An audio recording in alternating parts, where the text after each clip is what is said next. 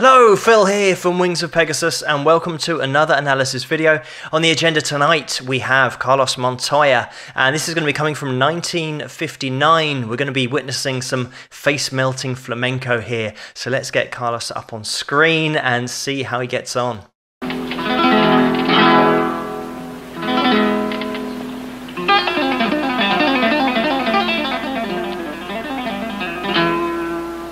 Malaga.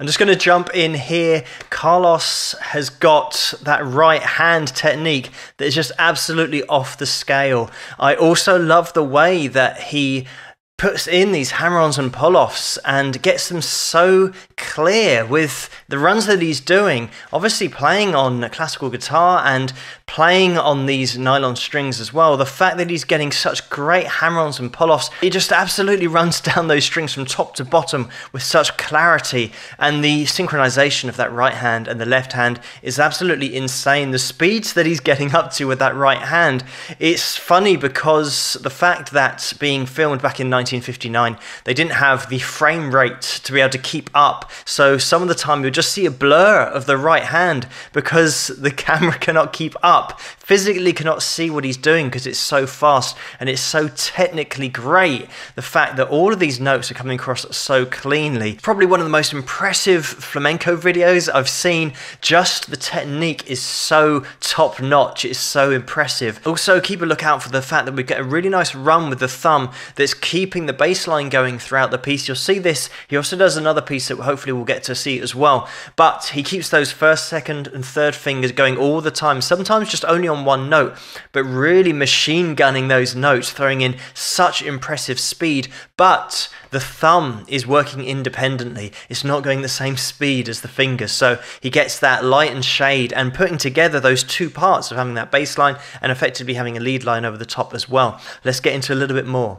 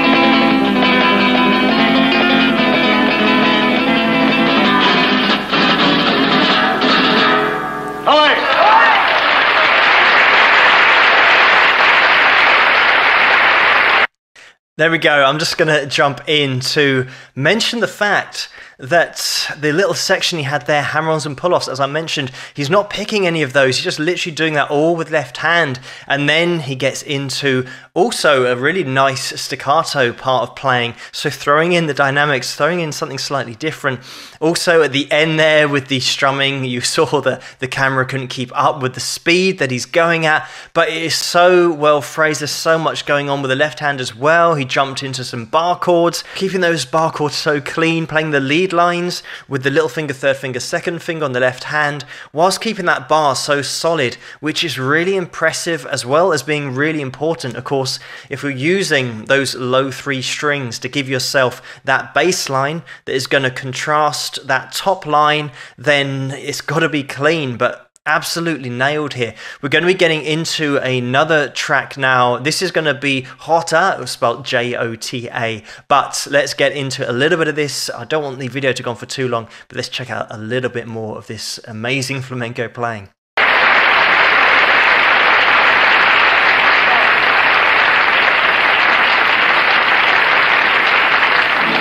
Now I'm going to play Jota.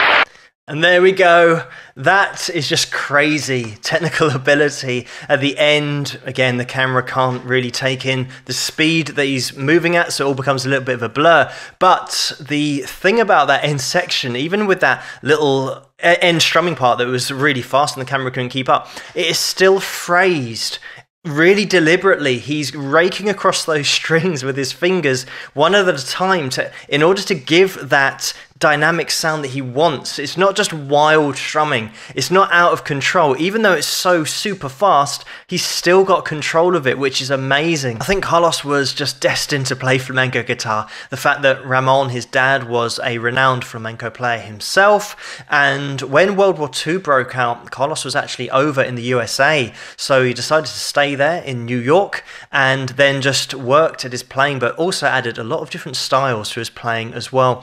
You can see here in 1959, this would have been a period where he's been working on so many different techniques, so many different styles, but absolutely spent hours and days, weeks, months and years working on this technique. The right hand technique here and the left hand technique is absolutely out of this world impressive. But Carlos Montoya, what an amazing talent. Great technical ability and phrasing dynamics. He's got it all going on there. What a great performance this was of Malaga and Jota. So thank you for suggesting this video for me to take a look at. Keep those suggestions coming in the comments below. Let me know what you guys think. If you like this video, please give it a thumbs up and subscribe. And I'll see you guys at the next one.